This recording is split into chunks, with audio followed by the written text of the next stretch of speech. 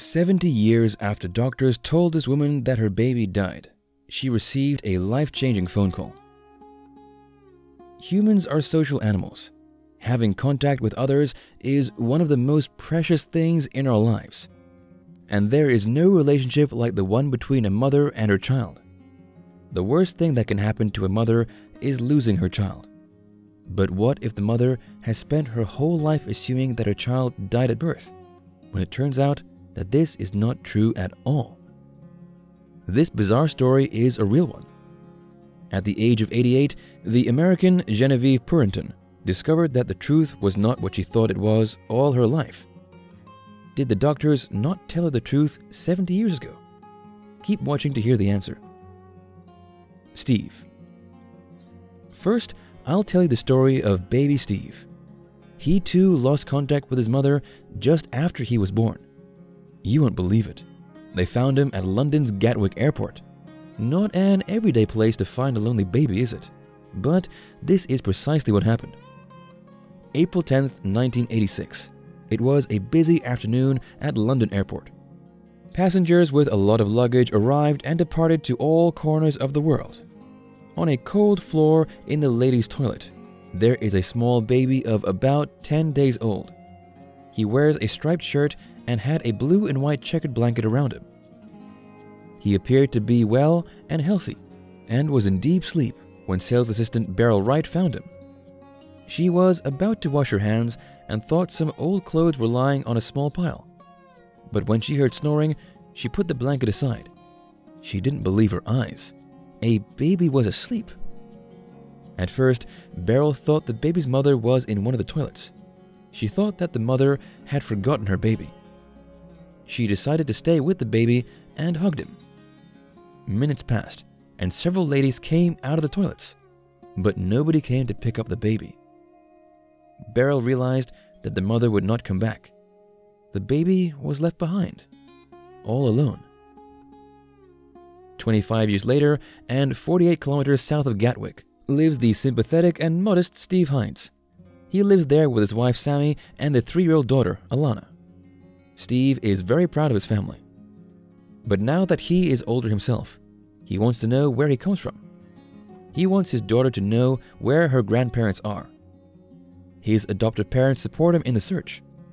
So Steve Hines, aka Gary Gatwick, decides to look for his mother to find out what exactly happened after the birth.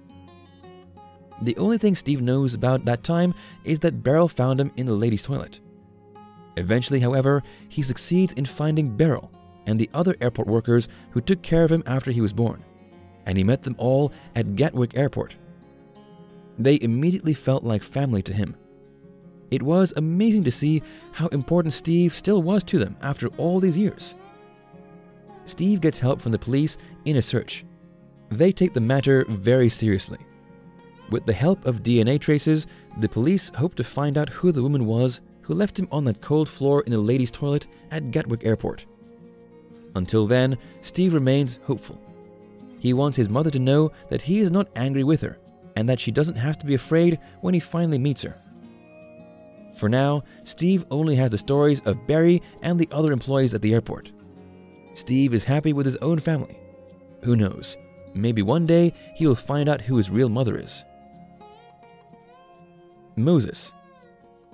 This story also shows that not all babies end up immediately with their biological parents. British father Richard Cushworth and his wife Mercedes had a different baby in their hands one day after the birth of their son Moses. Mrs. Cushworth gave birth to her son Moses in El Salvador in May 2015. He, like many other babies there, spent his first night in a hospital nursery.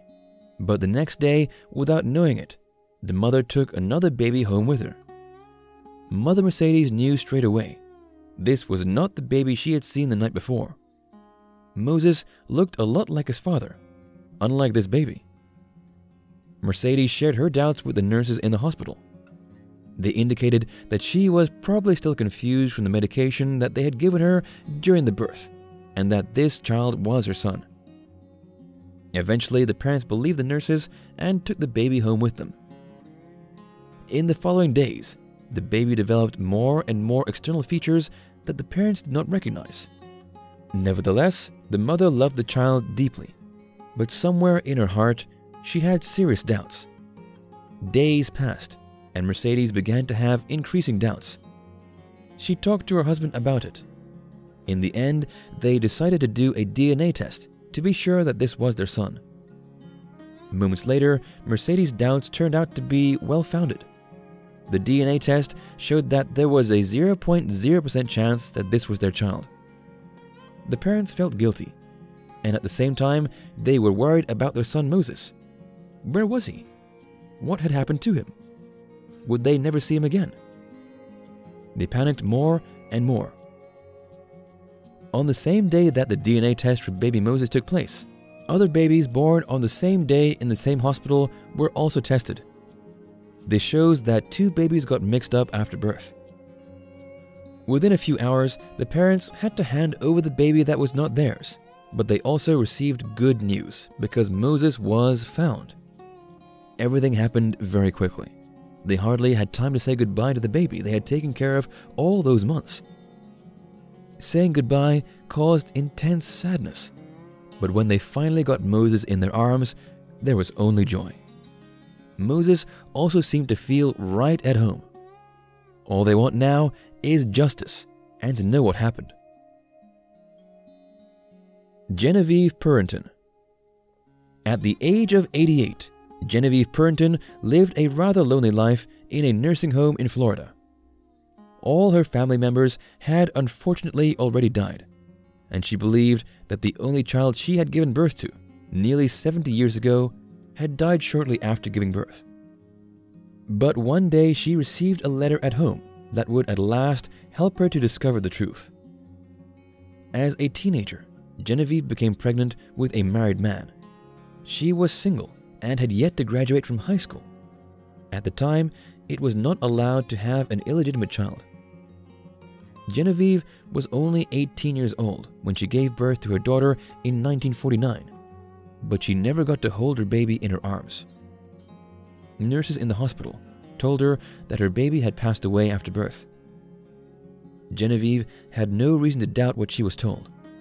She accepted that she lost her child and tried to get her life back on track. But Genevieve felt something was missing in her life. Her mother had warned her that her father would be furious when she returned home, so she went to live with her grandmother, finished high school, and started a new life in Florida. Now, many years later, Genevieve spends her days in a nursing home. Days pass without much happening, until September 2018, when she receives the phone number of a woman named Connie Moulthrop. Are you curious how the story continues? Give us a thumbs up, and by the way, have you already subscribed to our channel with the bell turned on? If you do that, you'll stay up to date with all our videos. Now, on to the story of Genevive Purinton and Connie Moulthrop. Connie grew up in California after a nice family adopted her as a baby. She was always aware that her parents were not her biological parents. Nevertheless, she felt very much at home in her adoptive family and thought it was amazing that her adoptive parents had chosen her.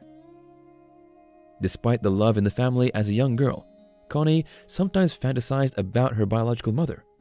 Who would she be? What would she look like? Would they look alike? Connie's adoptive parents became seriously ill at one point, and both died when Connie was only 5 years old. Connie herself had one daughter, Chase, and she became the grandmother of 2 grandchildren. Connie was under the assumption that these were her 3 only blood relatives. But everything changed when her daughter Chase came home one day with a DNA test.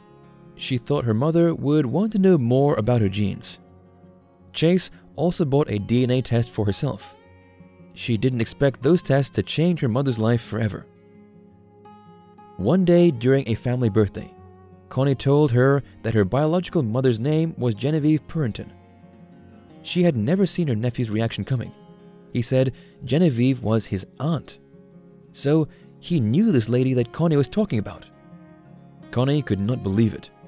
It turned out that she was the baby the nurses had said died, when in fact the nurses took her away for adoption.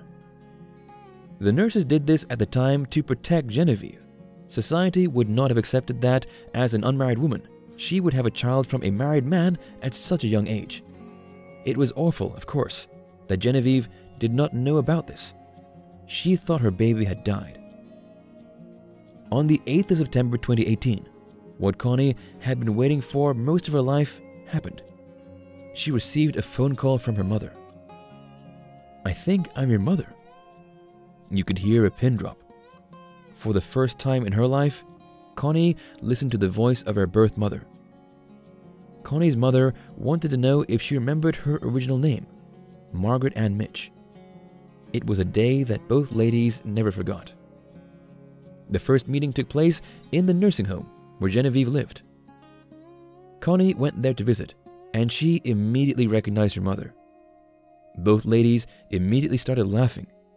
Connie knew for sure that this woman was her biological mother, and she immediately saw a lot of similarities.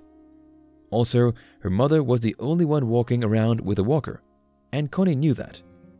It was a special meeting that both of them will remember forever.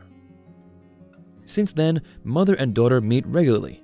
They try to spend as much time together as possible to make up for lost time. Connie often visits her mother in the nursing home. Then they talk about how much they look alike and laugh a lot.